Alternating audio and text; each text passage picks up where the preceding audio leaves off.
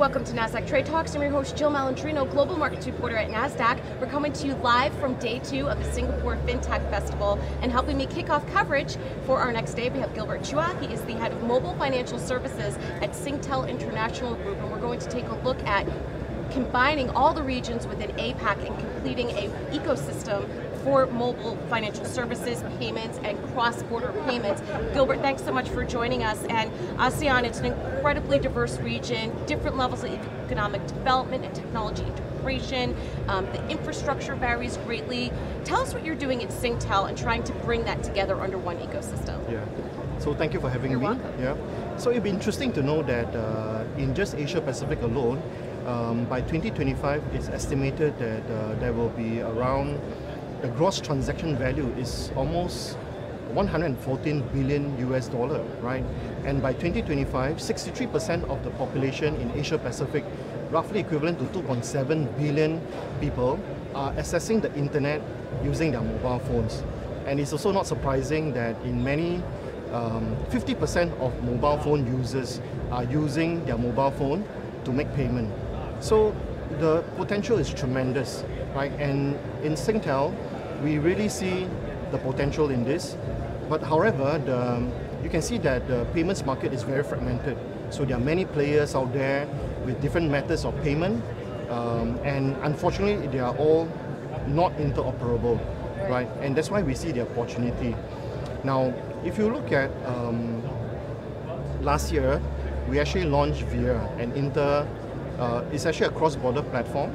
And the reason why we have done so is because of 3 facts. One is that because of the rise in mobile phone penetration, mobile payments penetration, and also the surge in intra-region travel, right? And with that, we launched Via, and for Via, it is not a wallet, right? It is actually an alliance of wallet. So think of it as a star alliance of wallet, where the benefits to the customer is that it is convenient, it is seamless, and it's also transparent. So to the customer, when they say go to Thailand to make payment, right? They don't have to download another wallet because Via is not a wallet. They can just use their home wallet. That's why it's very seamless, right? The interface is the same, and because Via has got very competitive interest forex, which means that they don't really have to change a lot of money, right, when they travel. And finally, it's very transparent. So when you make a payment, you can actually see the currency of both the foreign currency as well as the local currency at the point of purchase. What does it mean for the person that uses it, greater regional integration? Does that help in terms of labor movement, helping for banking the unbanked? What does it mean for the average individual that uses these platforms? Right. So,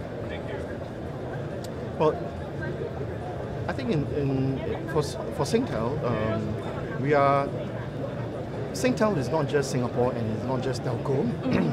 We operate in many we operate in many markets and in many businesses as well, right? And together with our associates, we have close to 690 million subscribers. Wow. Yeah, and right. And interestingly, right, for all these partner associates that we have, they all have their own wallet. And the idea here is to actually link the wallets together. Now, for customers who do not have a bank account, the ability to use a wallet when they travel overseas is going to be convenient for them. Right. Well, it's also good for the economy too, because it allows people to spend freely. All right. My last question to you is: achieving a unified payments ecosystem, can that be a reality? Well, I can say that it is extremely difficult, but I think it is definitely possible. And I think with the launch of Via last year, we have made a major stride in providing this service for the region, right? And as we speak, we can see many of the countries in Southeast Asia has already started adopting a standard EMV code in QR code payment. And that's important. Standardization is important.